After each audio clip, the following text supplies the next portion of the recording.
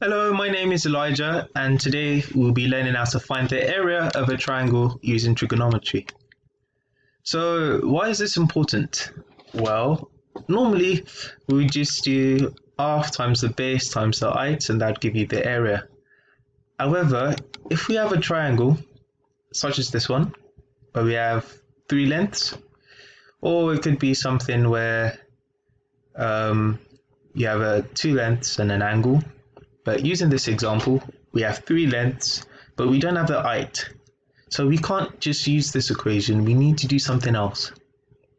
So what could we do to find the area of this triangle without using this equation? Can you think of an equation that we could use?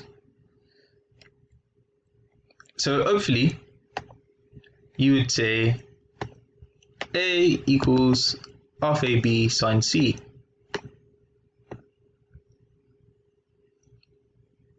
However, C denotes this angle, but we don't know this angle just yet.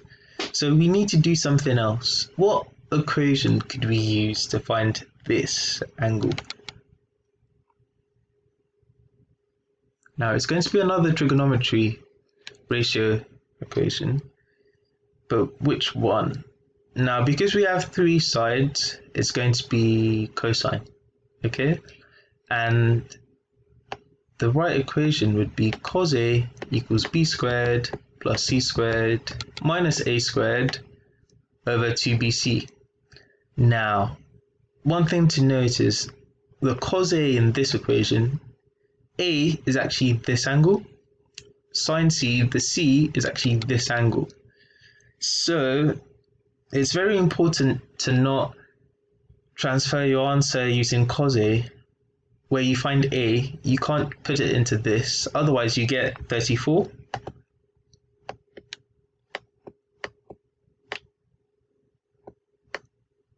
.0, and that's wrong actually, okay? It's not 34. So let's see how you'd work it out.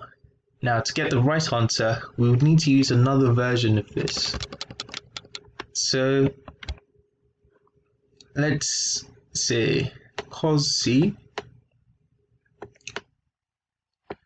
Now I'm saying C because 15, let's say 15 is C, 10 is B, and 12 is A. Cos C would be equal to A squared plus B squared. So this is C, this is a squared sign, minus C squared over 2AB.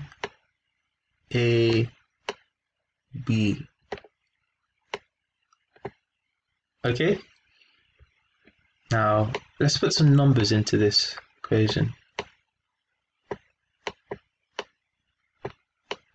So A squared is 12, so 12 squared plus 10 squared minus 15 squared over 2 times 12 times 10. Now 12 squared is 144. 10 squared is 100, 15 squared is 225, so your numerator would be 19. Your denominator is 2 times 12, which is 24, times 10 is 240. Okay, so that's cos C.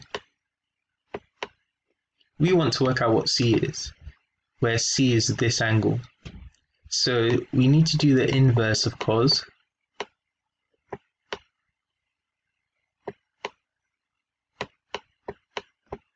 Denoted by cos minus 1 of 19 over 240. Now, on this occasion, like this type of question, it doesn't matter whether you're in degrees or whether you're in radians. So I'm going to give the answer in degrees. So C would be, so the cos minus 1 of 19 over 240 is 85.459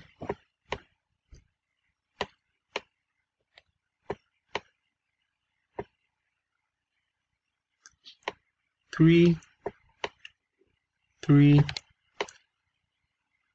2, 6, 7.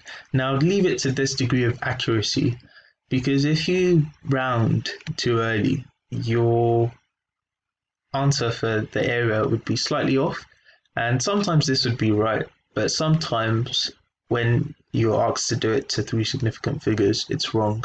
So I would just leave the answer that comes in your calculator and leave this as the answer.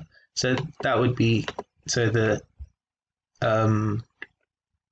angle is 85.4933.267 degrees. Now, to find the area, we can use this because we know what C is. Okay? So area is R times A. Now, we can keep A as A and B as B because we have found C. Okay? So A is 12, B is 10, so 12, half times 12 times 10 times sine of 85.45933.267, and that would give you 59.8. And we must not forget our units.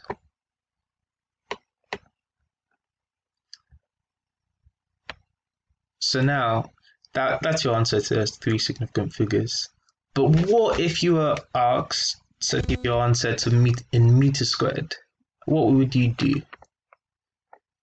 So I'm hoping you wouldn't fall for the common error, which would be to say, this is my attempt at a square.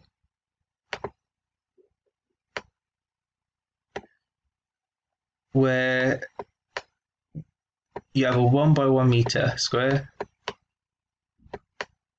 this area would actually be 10,000. So the incorrect thing to do would be to say that to put this in meters squared, you just divide it by 100 because 1 meter equals 100 centimeters. You actually want to do, because of this, where 1 meter equals 100, your area of a 1 meter square would actually be, so 1 meter squared actually equals 10,000